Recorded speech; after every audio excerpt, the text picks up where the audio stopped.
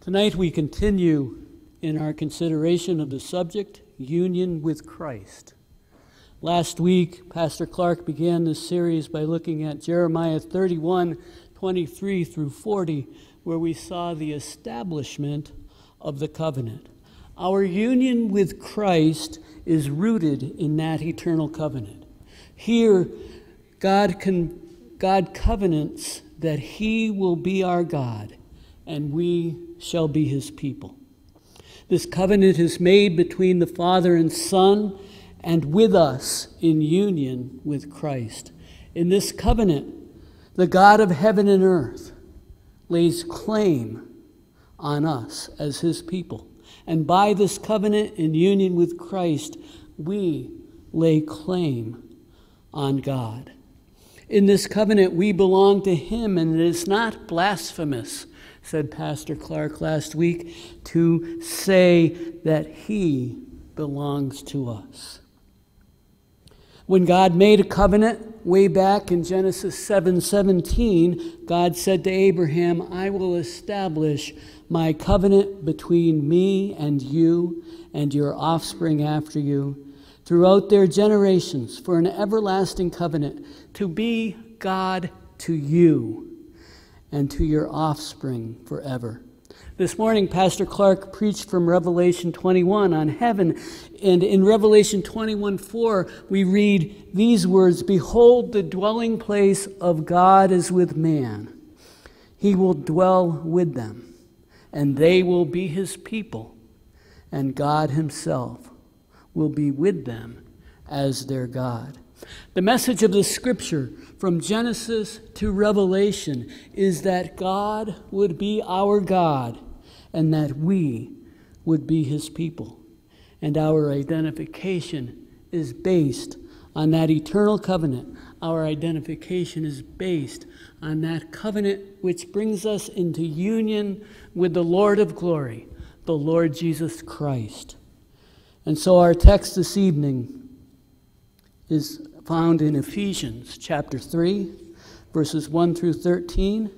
That's page 977 in the Pew Bible, if you want to look at it. As we approach this subject, I was thinking, where would be a good place to talk about our union with Christ? The assignment that I was given was to define what this means, what is union with Christ. And in subsequent weeks, Pastor Clark will be talking about how this union with Christ that we enjoy, that we are partakers in, how this union, the benefits that flow from it to us, and the relationship that we have, how we enjoy and understand what is the mystery of this union. The Apostle Peter, when writing his epistle, said of Paul's writings that in his epistles there are some things that are hard to be understood. And so we come then to this subject, something that is hard to be understood. Not impossible, not something that is mysterious in the sense that we can never grasp it and understand that it is revealed to us. But we can begin to understand what is being revealed. So here then, God's holy word, Ephesians chapter 3, verses 1 through 13. "For this reason I, Paul, a prisoner of Jesus Christ, on behalf of you Gentiles, assuming that you have heard of the stewardship of God's grace that was given to me for you, how the mystery was made known to me by revelation, as I have written briefly. When you read this, you can perceive my insight into the mystery of Christ, which was not made known to the sons of men in other generations, as it has now been revealed to His holy apostles and prophets by the Spirit. This mystery is that the Gentiles are fellow heirs, members of the same body, and partakers of the promise in Christ Jesus through the gospel.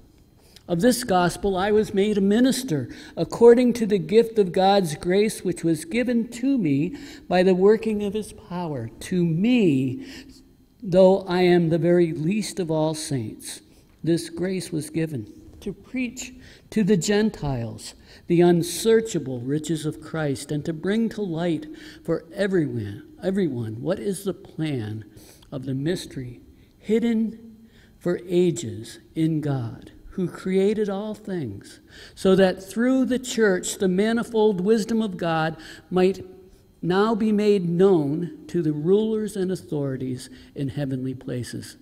This was according to the eternal purpose which he has realized in Christ Jesus our Lord, in whom we have boldness and access with confidence through our faith in him. So I ask you not to lose heart over what I am suffering for you, which is your glory. Tonight we want to see this subject of the mystery of union with Christ in three questions. What is the mystery of union with Christ? And we want to see from it that union with Christ is a spiritual reality. Secondly, how is this mystery of union with Christ known to us? Union with Christ is an objective truth revealed in God's holy word. And then thirdly, why should we strive to understand this mystery? And the answer is that our union with Christ is a growing experience. And as we apprehend it, as we understand it, we grow into it more fully. As I said, our text, or at least the starting point tonight, was Ephesians chapter 3.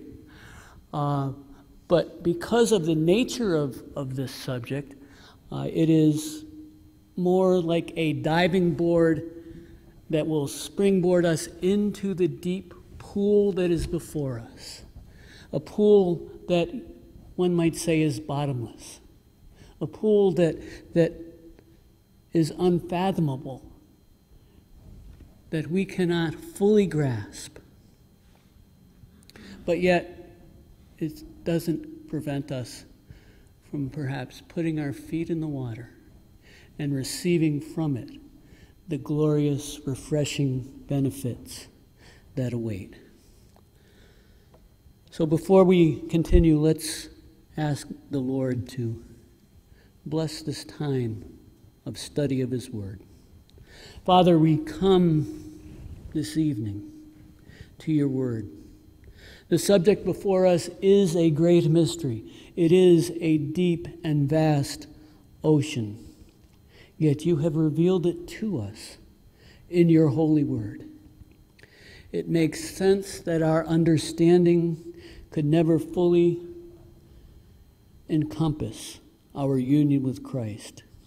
It in many ways must remain a mystery, not a mystery to be solved, but a wonder of your revelation for us to adore you better. Deep is the ocean of your revelation. We cannot fully plumb the depth of it, but we pray that you would grant us, Lord, to meditate on the heavenly mysteries of your wisdom with true progress in piety to your glory and our edification. In Jesus' name, amen.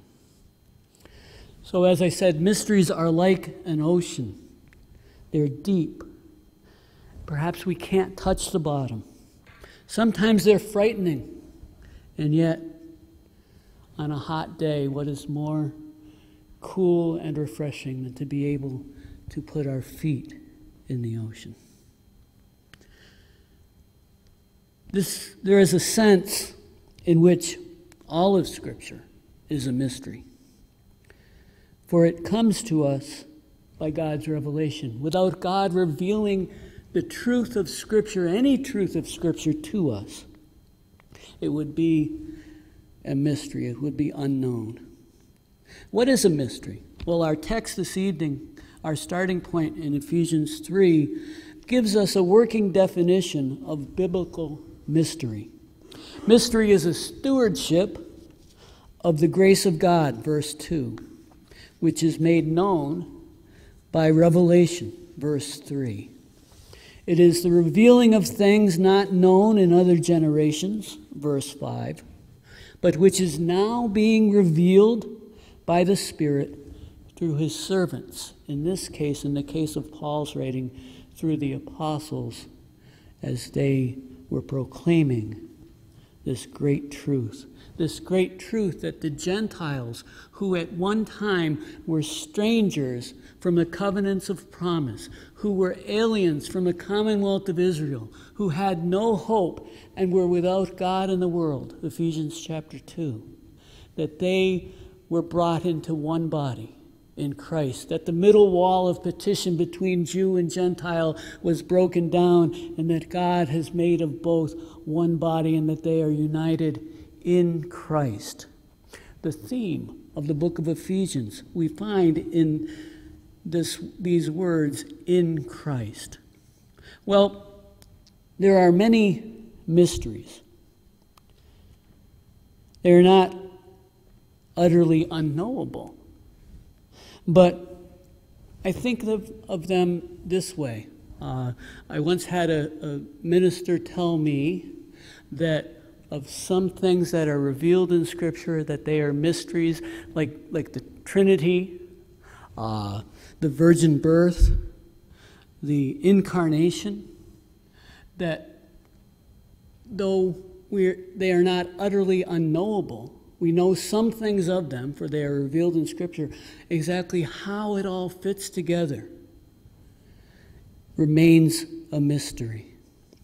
He said it this way: I'm not sure I understand everything that I believe. I'm not sure I understand, completely comprehend how it is that God, who is one, is three persons. Not sure I can understand, although I believe that the Scripture declares and proclaims of the very nature of God, that he is omnipresent, everywhere present. And the psalmist says, if I go to heaven, you're there. If I descend to the uttermost parts of the earth, you're there. There's no place that I can go that God is not there. God is everywhere. God is omnipotent. God is omniscient. He knows all. Can we understand, even begin to comprehend how that is possible? No, but we believe it because it is revealed in his word. The incarnation. Can we understand how it is that the eternal God, the second person of the Godhead, left heaven's glory and entered into the womb of the Virgin and took on our humanity? Can we understand and fully comprehend how that happened? No. In that sense, it is a mystery. Yet we believe it because it is given to us by revelation of God in Holy Scripture. God hears our prayers, and we understand, we believe that God is a God who answers prayers. But our minds begin to boggle when we think that this God who hears my prayers and your prayer and your prayer and the prayer of everyone who comes to him by faith in Jesus Christ before his throne of grace, at the same time, yet he hears our prayers individually. Oh, my mind boggles when I try to understand, when I try to comprehend how that's possible. To me, that would sound like just some kind of cacophonous noise. Yet our eternal God hears each and every one of us. So then, this then is the nature of mysteries. Things that are revealed to us, but yet we don't fully comprehend how they work together. And the challenge to us then comes from in Deuteronomy 29:29, that these mysteries, these secret things, these things that we can't fully comprehend, the secret things belong to God. But the things that are revealed to us are given to us that we might learn to love him more and more and to grow in his knowledge and grace. Other mysteries could be mentioned, but tonight we come to this mystery, union with Christ. This mystery of which Paul writes here is the central theme of the letter to the church at Ephesus. When Pastor Clark and I first started talking about his beginning this series, and he asked if I would do this subject to define this sermon, to define the subject, union with Christ. We talked about where would be a text to bring it forth from. And we were talking about Ephesians 1 and the glorious truths that are there. And I started thinking about Ephesians 2 and the glorious truths that are there. And as I worked my way through the book of Ephesians, I found that really this entire book, the central theme of the entire book of Ephesians, is our union with Christ. The mystery of which Paul writes, union with Christ, is the central theme to the letter of the church at Ephesus. Here the emphasis is seen in the use of the phrase in Christ. As Pastor Will mentioned earlier, in Christ. This fragment of speech, these two words, in Christ, or its equivalent, in him, with Christ, by Christ. This appears in this letter, in the book of Ephesians, 35 times. The phrase in Christ is used to indicate our standing before God. We have been placed in Christ in all his redemptive acts. We were co-crucified and buried with Christ. We can read this in Romans chapter 6, verses 4 through 6, that we are buried with him in baptism, that we were crucified with Christ. We are co-resurrected with Christ, that we are raised again to newness of life. In Ephesians chapter 2 and verse 5, we read that we are raised with Jesus and made to sit in heavenly places.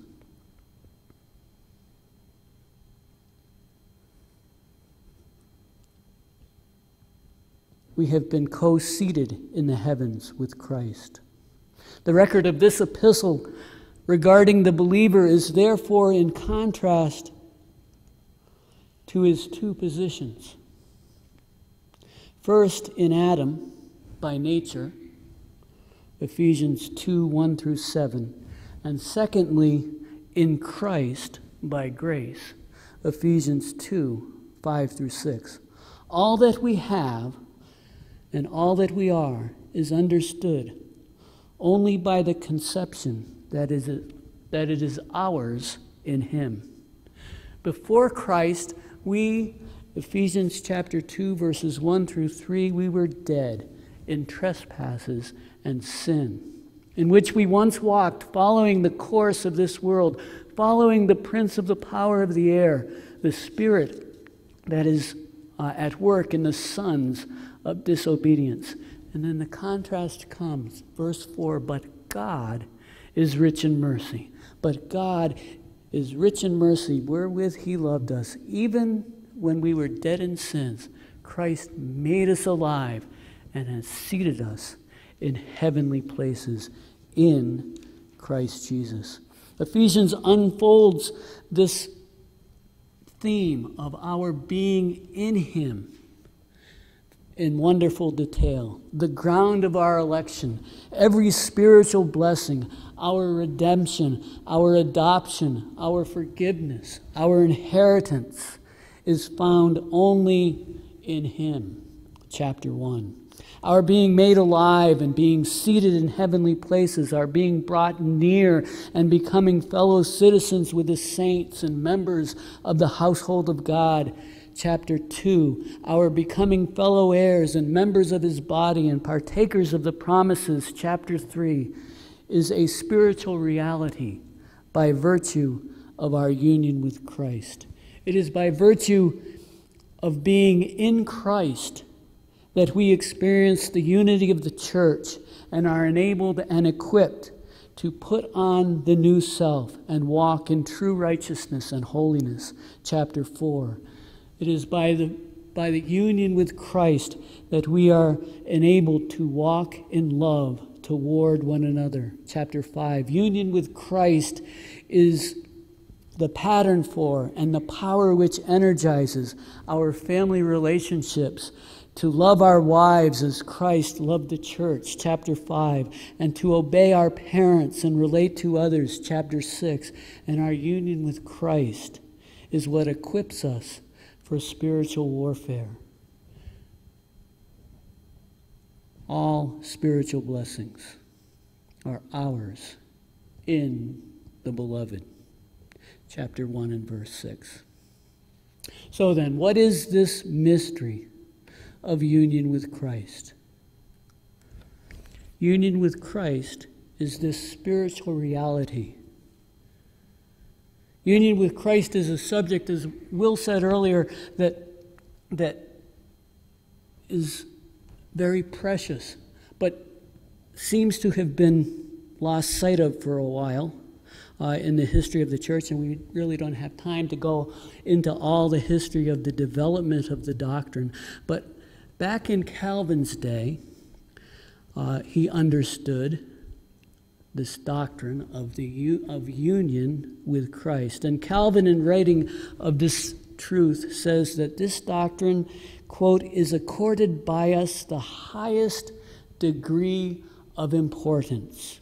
Here's what Calvin wrote in the Institutes of Christian Religion. He says, I confess that we are deprived of this utterly incomparable good.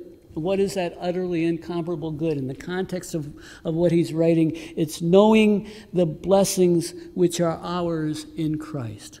I confess that we are deprived of this utterly incomparable good of knowing the blessings which are ours in Christ until Christ is made ours. Therefore, that joining of the head and members, that indwelling of Christ in our hearts, in short, that mystical union, are accorded by us the highest degree of importance, so that Christ, having been made ours, makes us sharers with him in the gifts with which he has been endowed.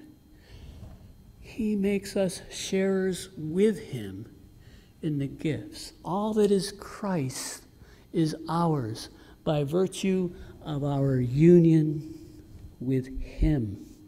He goes on to say, we do not therefore contemplate him outside ourselves from afar, in order that his righteousness may be imputed to us, but because we put on Christ and are engrafted into his body, in short, because he deigns to make us one with him.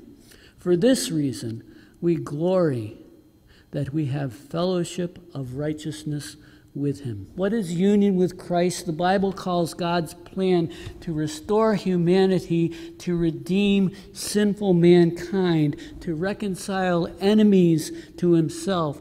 That mystery that has been kept secret for long ages, but now has been disclosed. Romans chapter 16, verses 25 through 26. Yet even as it is disclosed, it remains a mystery. Paul wrote, this mystery is profound when contemplating the union with Christ, the union between Christ and the church. Ephesians chapter 5, verse 32. Union with Christ, according to Professor Louis Berkhoff in his systematic theology, is that intimate, vital, and spiritual union between Christ and his people. John Murray says in Redemption Accomplished and Implied that union with Christ is the central truth of the whole doctrine of salvation. A more recent writer, Timothy Major, Minister of Education at Resurrection PCA in San Diego, California, said it this way: union with Christ represents the sum of our salvation, fellowship, and communion with Jesus. The sum of our salvation, our fellowship, and our communion with Jesus. So what is union with Christ? Well, one early Princeton theologian, A.A. Hodge, wrote, "The technical designation of this union in theological language is mystical, because it so far transcends all analogies of earthly relations in the intimacy of its connection, in its transforming power of its influence, and in the excellence of its consequences." Burkhoff says this union may be defined as that intimate, vital, and spiritual union between Christ and his people, in virtue of which he is the source of their life and strength. He is the strength of their blessedness and salvation. That it is a very intimate union appears abundantly from figures that are used in Scripture to describe it. It is a union as of the vine and the branches, John chapter 15, verse 5.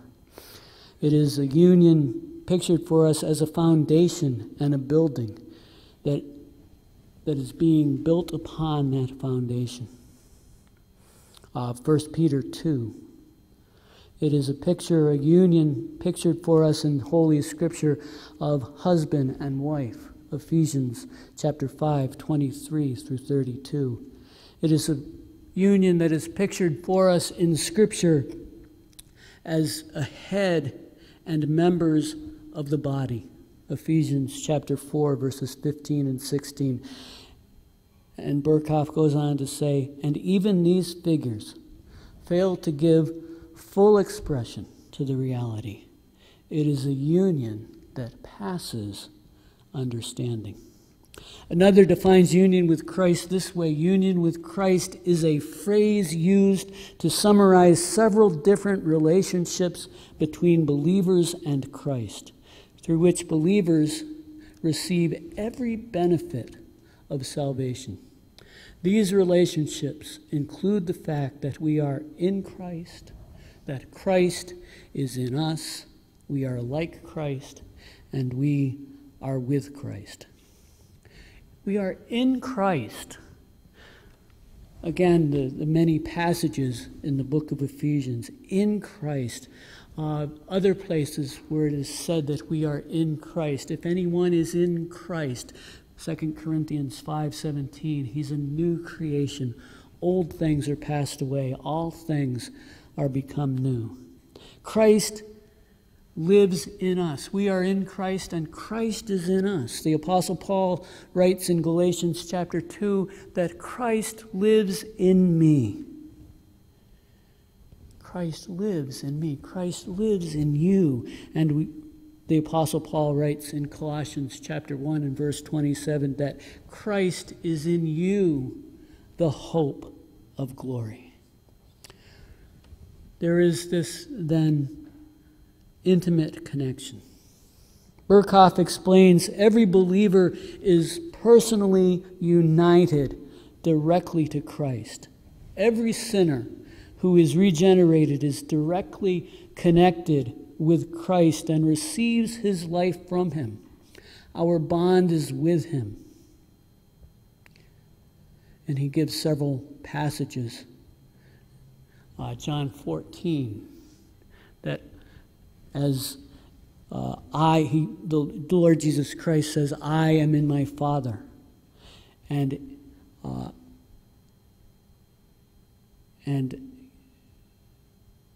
I am in my Father, and my Father is in me, and I am in you. John 14:20. John 15, again, vine and the branches. Ephesians chapter 3, verses 17 and 18. So that Christ may dwell in your hearts through faith, that you, being rooted and grounded in love, may have strength to comprehend with all saints what is the breadth and length and height and depth. Christ dwells in us by faith.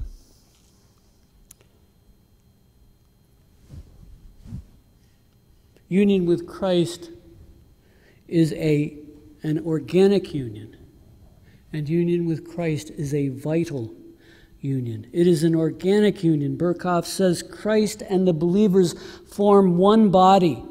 The organic character of this union is clearly taught in such passages as John 15:5, I am the vine, you are the branches. 1 Corinthians 6:15 through 19, where we find those words that know you not that your bodies are the temple of the Holy Spirit who dwells within you, and that by that Christ is in us as well. Ephesians 1:22 and 23 and other passages could be pointed out. Chapter 4 and verse 15 and 16, chapter 5, verse 30. This union, in this organic union, Christ ministers to believers, and believers minister to Christ.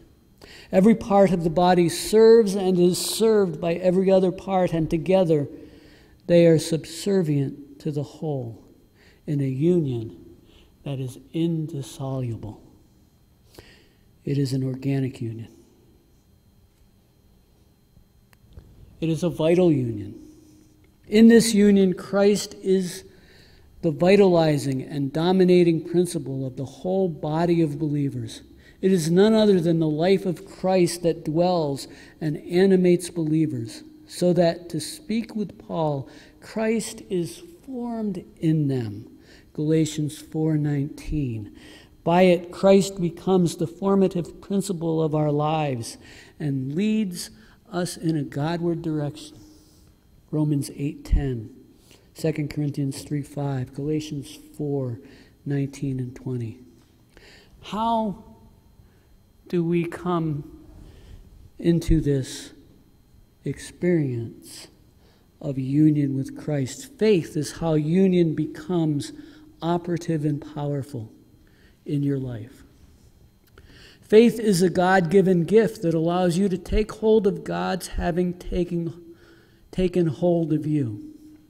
If you are in Christ, this is now the defining truth of who you are, that you are in Christ, that your union is with Him. This union is mediated, Burkhoff says, by the Holy Spirit. The Holy Spirit, in a special capacity, a part of the mediator's reward, and as such is poured out on the day of Pentecost for the formation of His spiritual body, the spiritual body of Jesus Christ, the church. Through the Holy Spirit, Christ now dwells in believers, unites them to Himself, and knits them together into a holy unit. 1 Corinthians chapter 6, verse 17, 2 Corinthians 3, 17 and 18, Galatians chapter 3. It is a union that implies reciprocal action. The initial act is that of Christ, who unites believers to Himself by regenerating them and thus producing faith in them. On the other hand, the believer also unites himself to Christ by a conscious act of faith and continues the union under the influence of the Holy Spirit by the constant exercise of faith. So then, without faith, it is impossible to please God. And Paul says that I live by faith in the Son of God. Ephesians chapter 3, verse 6, we see the union of Christ expressed in this way, that we become fellow heirs, that we become members of the same body, that we are partakers of the promises in Christ Jesus. Union with Christ, says Rankin Wilbourn, in his book, Union with Christ, the book which Pastor Clark mentioned last week. He says union with Christ means that you are in Christ and Christ is in you. Secondly, how is this mystery of union with Christ known to us? Union with Christ is an objective truth. It is realized in Christ. Chapter 3, verse 11. This mystery is realized in Christ. Perhaps the illustration could be given of a young woman who perhaps may have no fortune or title by natural birth, yet she falls in love with and is chosen to be the bride of a wealthy man. And she then comes to possess all of the advantages that are his when her name is changed to his. And she is legally regarded as being in him. Any wealth her husband may have acquired becomes hers by portion, becomes her portion rather, by union of marriage. And so it is in Christ. All the riches of the Godhead dwell bodily in Christ. All blessings in heavenly places are his, and yet in him these things become ours. They are realized in Christ. Well, what does that mean? That means that our being in Christ is what makes us and will make us better human beings. Sometimes we use the expression, "well, I'm only human," to describe our faults. The revelation of Scripture is that in his incarnation, Jesus Christ becomes the true human being. And that all that Christ has as the true human becomes ours in him. Truly human, his glory is our destiny. It's a transforming union then. It is a transforming union. By this union, believers are changed into the image of Christ, says Berkhoff, according to his human nature. What Christ effects in his people is, in a sense, a replica or a reproduction of what took place with him. Not only objectively, but also in a subjective sense. We suffer, we bear the cross, we are crucified, we die, and we are raised in newness of life with Christ, and we share a measure in the experiences of our Lord. And we will, when we are raised again in his likeness, be like him, the true human being, as God created man to be. You recall, and of course we know that God created man, the Scripture says, uprightly, but he fell. We were created in righteousness. We were created in true holiness in Adam. And Adam sinned, and Adam fell and brought the entire human race with him. And Christ comes to restore the dignity of God's creation. And our being in him assures that in eternity, that dignity will be restored in us as well. Union with Christ is personal. It speaks of our connectedness to him individually and personally. But it also has bearing on our connectedness to him corporately and of our connectedness to one another. It speaks of our position in Christ. It speaks of our experiential connection. It speaks of our growing up in him, of our sanctification, of our becoming more and more conformed, the Apostle Paul writes, to the image of his likeness, Romans chapter 8.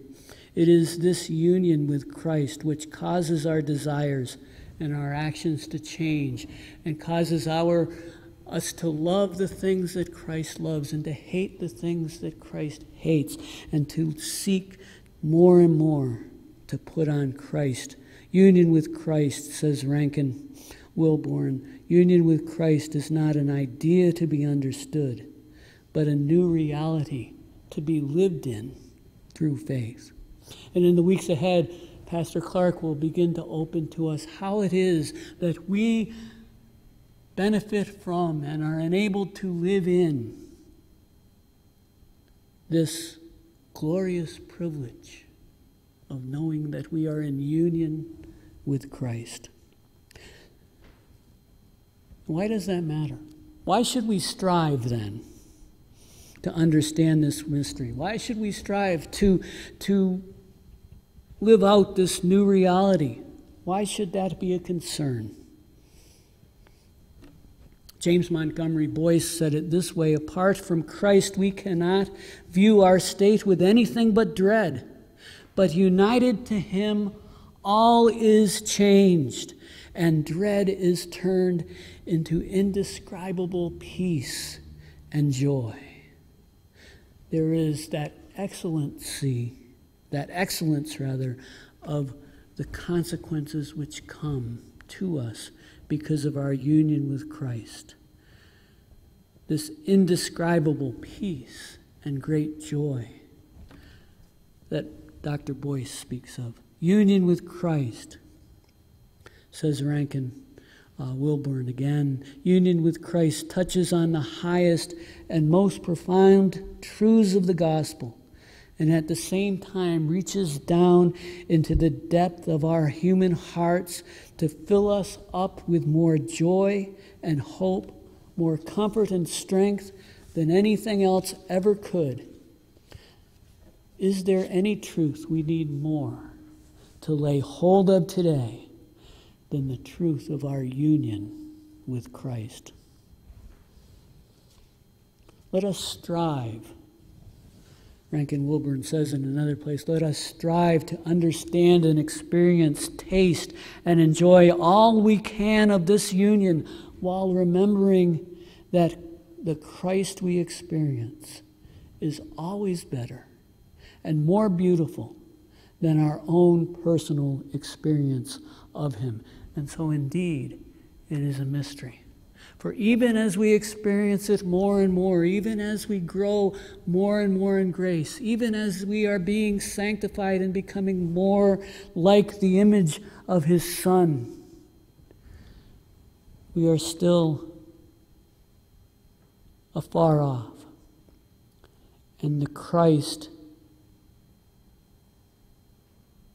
whom we serve is always better and more beautiful than our own personal experience of him. Calvin wrote, "For my own part, I am overwhelmed by the depth of this mystery. And yet, I am not ashamed to join Paul in acknowledging at once my ignorance and my admiration. Whatever is supernatural is clearly beyond our own comprehension. But let us labor, therefore, to feel Christ living in us, though we do not fully comprehend how it is so." It makes sense that our understanding could never fully encompass our union with Christ. In many ways, it must remain a mystery. Not a mystery to be solved, but a wonder of God's revelation. A wonder of God's revelation for us to adore. Deep is the ocean of God's revelation. But the fact that we can't get to the bottom doesn't mean that we shouldn't put our feet in and go for a swim. Calvin says again in another place, I confess that we are deprived of this utterly incomparable good until Christ is made ours. Union with Christ points us to this utterly incomparable good, the blessing of being in him. By our union with Christ, we learn who we are, why we are here, what our end will be. And when our identity, our association, and our objectives are seen and understood in light of the reality of our union with him, that our life is hidden with Christ, that the Spirit of Christ dwells within us, that Christ is being formed in us. When we understand and begin to comprehend these things, we begin to experience what is already true, that we have union with Christ. And so we sing, and we will sing in closing the words, "Bless the one whose grace unbounded this amazing banquet founded. He, though heavenly, high and holy, deigns to dwell with you most lowly." Our closing hymn this evening is 421, "Adorn, soul, adorn yourself with gladness."